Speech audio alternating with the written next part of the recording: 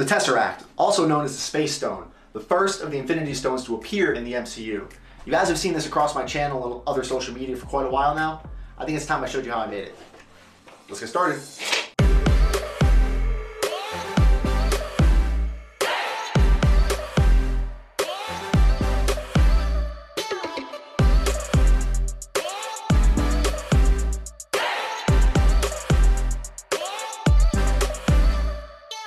This thing was super fun, but super stressful to make, and I still haven't worked out all of the bugs on it. However, it's gonna be a little bit of a two-part build. I'm gonna show you how I made the Tesseract and maybe how you can make your own, and then I'm gonna cover the Tesseract containment unit, which makes a very quick appearance at the end of the first Avengers movie. So let's get started, we'll take a look at it, and hopefully by the end of it, you'll understand how to make your own. Now, these files were designed by Quintonesp, or Quinto Cosmaker, on Etsy. He's a good friend, and he's the one who modeled my Mjolnir, Stormbreaker, and Yarnborn.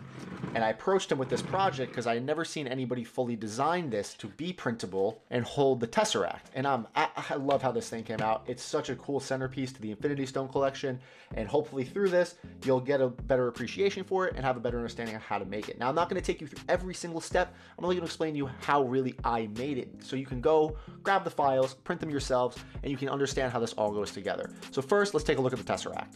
Now, there are a million and one ways to make the Tesseract. I've seen people use baseball display cases and different types of plastic. Mine is, I think, even simpler than that. It is a clear 3D printed box in clear PLA, 0% infill. And if you open up the inside, you can find the Space Stone. Like the rest of my Infinity Stone props, you can remove the stone that correlates with the prop. Now, obviously, this is a gimmick that I added. You could just throw LEDs in there. You can make it a lot cleaner, but I needed a way to open up the prop. Now, this is a very simple print. Again, I believe this is a 2-wall print. Experiment around with it for the translucency, and it helps diffuse the light pretty nicely. Now, obviously, the bottom has the LEDs. It has the battery pack. It even has a very tiny switch I added so I can turn it on and off. And then I used some cotton to help diffuse everything. And then the stone just sits on some metal wires and a magnet, and it sits right there. Now, the system itself comprises of some pretty basic components. A little switch I pulled out of my cosplay LED eyes, and you can break this open and get the switch out and put it into anything. Or you can just use this entire battery pack if you so wish. But remember, this only puts out 3 volts, and the LEDs I have require 5 to 7 volts. Now, this is just a blue LED strip. You can cut it, you can solder it together and bend them and fuse them and bunch them all up and put them inside the Tesseract. But remember your voltages. I'm using a rechargeable LiPo battery. Now, this is a 3.7. It's very hard to see because now it's covered by cotton, but there is a 7-volt LiPo battery sitting on the bottom here, and it's a very simple circuit connecting everything together. The battery goes to the switch goes to the LEDs, and that's it. And it turns on and off. And I even left the charger hanging right here so I can recharge the Tesseract without having to take everything apart. And I used a very, very simple piece of clear tape as a hinge so I can open everything up. This is the basic wiring diagram for the Tesseract itself. You have the battery system, the positive goes to the positive side of the LED or light you're using, and then you're only interrupting the negative with a little switch. Very simple to do, and you can replace this with a reed switch. You can replace this with almost anything I've showed you across the channel. You just need a way to turn it on and off. And then it follows back down to the negative of the battery. A very, very simple circuit. Now, the Tesseract containment unit is what a lot of you guys are here for, and this is what you really, really want to see. This is a very big multi-part print, and it did take some time. It was printed mostly on my CR10 Max and a couple other printers, but it really, everything here will even fit a tiny Ender 3. You'll just need to print a couple more pieces, and it'll take a little bit longer. Now, the handles do turn, and the idea is that the handles rotate the cover here. Now, that's the last thing I still need to work out. The covers do like to pop out of the little tabs that do house them. But let me take this apart a little bit and show you what the pieces are. Here are the pieces broken down. Let me move this so we can actually see. Now, I have version 1. I have the prototype version. After I assembled it, he has since gone and edited the files to be even easier to assemble. Originally, there was no way to connect these bars to this plate. There now is. I had to get a little creative, and I melted some nuts in there, and now there's tiny screws that I can thread through to hold this entire assembly together. These 3 rods print, they lock into place there, and then you can take the top part and just lay it right on top. Now, I would very much suggest printing and assembling this part first, and then measuring the distance in here between these 2 holders, and then using that to print your Tesseract. because you can figure out the exact dimensions of the cube and scale it up and down to fit nice and snug inside of there. I also added 2 little pieces of felt in there to help kind of lock it in a little bit more securely, but this is the basic hourglass shape. From there are these 2 rings, and again, these require modification on my part. You won't run into this problem. Now that I have these little screws here, I needed a little hole for them to sit in, or else it wouldn't sit flush. But all I did was melt some holes in there, and now these sit perfectly flush. And then I needed a way, I like to be able to remove things and take them apart to do maintenance and stuff on them. You don't need to do this, but I wanted to make this removable again, and it worked out to show you how this all goes together. I added a couple nuts into the plastic here just by melting them in. Now, what that allows me to do is line up the parts like so and take some extra hardware and thread them through. Now, obviously, this is going to leave some the bolt heads exposed, but I kind of think it adds a little bit of a nice look to it. It gives it a little bit more of a metal feel. But do note that aside from these 2 large caps right here, each one of these little pegs and each one of these little pointy crowns is a separate piece you can print. And I went and hand painted all of them before securing them onto the part. So just here alone, we're looking at upwards of 20 parts in just these 2 sections. This handle, I love this gold. I love how beautiful this came out, and it prints in a couple pieces as well. Each 4 of these little inserts prints and they lock into place. This entire puck prints, this whole cover prints, and then the handle prints itself, and it all fuses and locks together very nicely. So if you do plan on holding this and picking it up, I would very much use some very, very strong cyanoacrylate or some type of really strong epoxy to bond these together. This is a type of prop where PLA welding really isn't going to come into much use because there's so much detail on it, so you really need to make sure you have a good bond.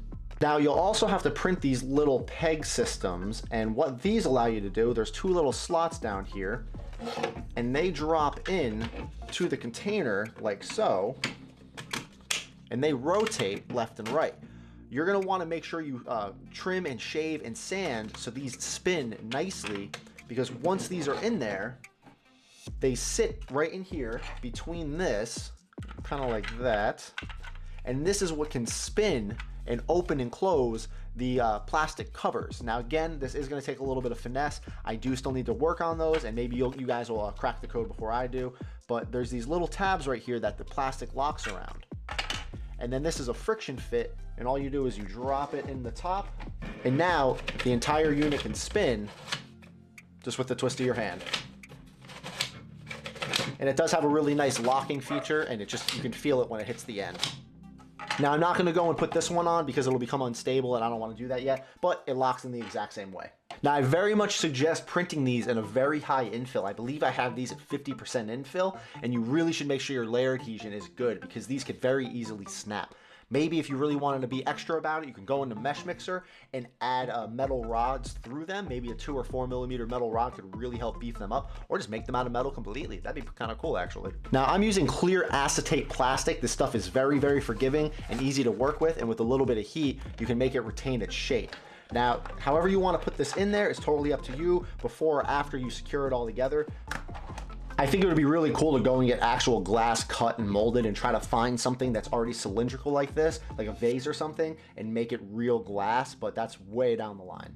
And for now, it kind of partially cooperates. I think the plastic I'm using is just too thin, and as a display piece, I don't really need it to have all the functions and gimmicks. It's just a little bit of extra, so I am going to work on refining that, but for now, again, for display, I'm really happy with it. Now, without the plastic hooked up, you can just twist the handles however you feel fit, and you can, recreate the scene where they teleport away. But that's how the whole unit goes together. So here are the files for the Tesseract, and Q does include some pretty cool pictures showing you how everything is assembled. And this should also kind of clue you in on how many more parts you need to print. There's 4 of these you need to print, obviously 2 handles, 2 caps, two of almost everything, sometimes 8 to 12, depending on how this all locks together, where these tabs go. So it should make a lot of sense once you start assembling it, and it'll help you out a lot. Now, this is a giant infinity printer. This is not actually the printer, but here are the parts. And there's a lot of detail on them, so really take your time printing these and it'll pay dividends, I promise you.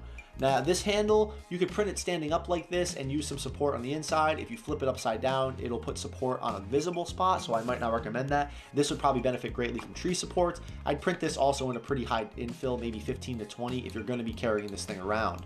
This is another detailed part. This thing came out beautiful and uses pretty much no supports at all on it. So all of this does fit on an ender, albeit just barely, and you are gonna need to take your time printing it. Even the tall rod just barely fits, but you'll be good to go. Now this turning cap right here, this is what requires these little quills, and you're gonna need to print 8 of these and they lock into here. I'm not too sure why he didn't just use these as one part. It's a little, I think he needed them to kind of wobble and move just a little bit to be a little bit stronger. So maybe that's the reason.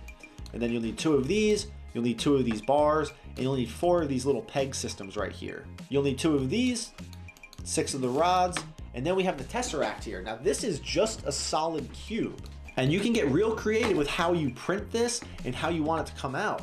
So what I ended up doing, if I remember correctly, is I completely got rid of the top layers and made them 0, and then I dropped the infill down to 0, and then I sliced it.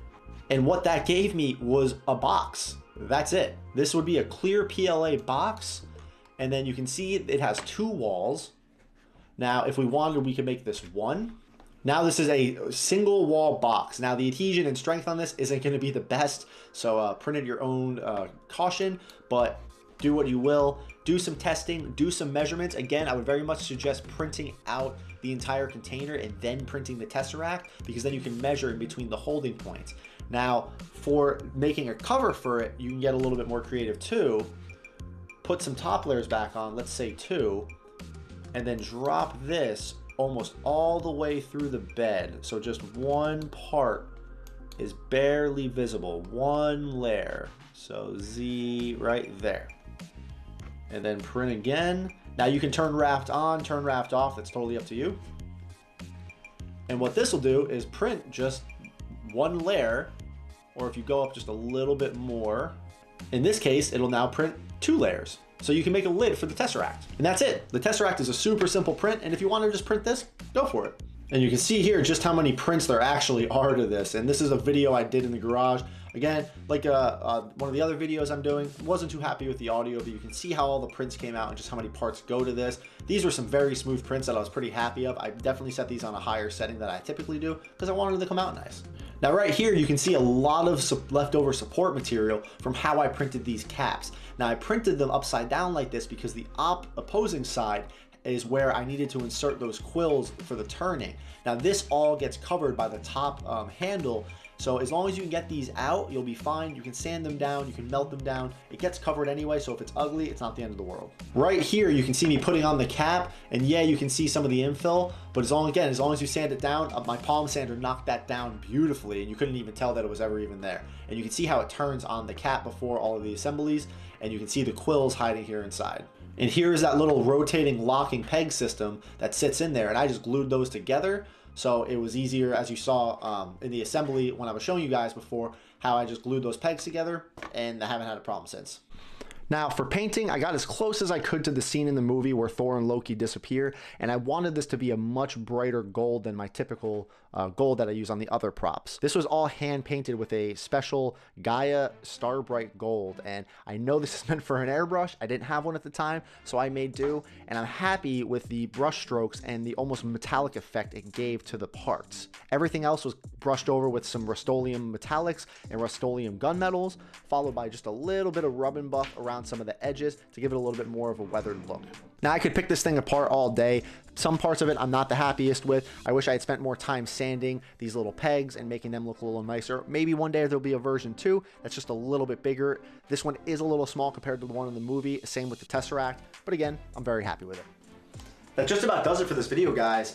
Yeah, I didn't go into the most detail because I've already showed you guys how to paint, how to test colors, how to wire electronics. I just wanted to show you guys how this was assembled, and you guys seem to be more responsive to that. You don't want a half-hour long video of me explaining every little bob and bit and detail of this thing. So hopefully this was enough to give you enough confidence to dive into the build and make your own Infinity Stone prop. It's really just as simple as getting the prints out there, assembling them, and painting them. If you guys haven't already, if you could subscribe, that would really help the channel out, and I'm sure you don't want to miss the next Infinity Stone prop we make, Loki's scepter from the first Avengers movie. If you guys have any comments, questions, concerns, in the meantime, please drop a comment down below or hit me up on Instagram or go check out the Discord. There's a link for that down below, completely free. We're over 4,000 members. It's going great, and we can answer any questions you guys have. I know you guys have been waiting for the whole Infinity Stone project videos for quite a while, and I promise there's a pretty good payoff at the end. You guys have been very patient, and it's been so fun to make these. So thank you so much for watching, and you guys have a good day.